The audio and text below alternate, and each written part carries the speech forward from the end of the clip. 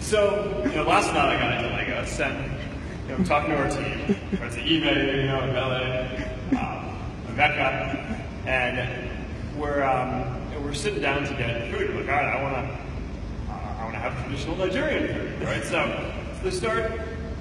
So you show up and you have like a ton of different things, right? So that's jollof rice and shrimp, delicious. The pounded yam, just kind of, eBay tells me, you got to do it with one hand. So I'm like, all right, just got it. Give me 2 hands to make the spoon with the yam for you. Nope. And I interrupt to say, expert.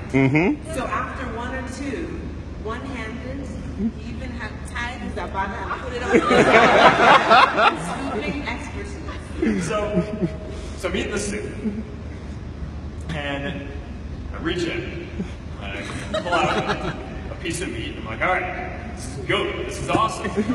But then there's another thing, so I'm like, all right, so what's that? And in eBay, they kind of look at each other. Right, my 2 American-born Nigerian friends here, and they look at each other like, what have we done? Because it's snail. And they give this look like, this is a mistake, because we don't eat this. Now we'll give Rebecca a shout out, because he does. Where is Rebecca? And I'm like, look, all right, guys. I don't come to Nigeria often. We're eating snail.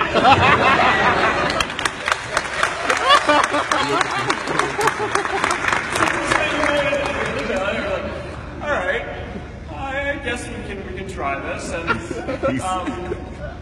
well, you don't eat this?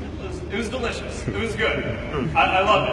That's one of my favorite parts of going to new countries is get to learn about the culture and eating the food. I really appreciate you guys sharing that with me.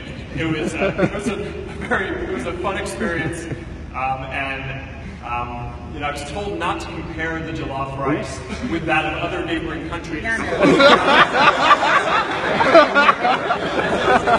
I think we'll just stop it there. It was a good experience. It was a good experience.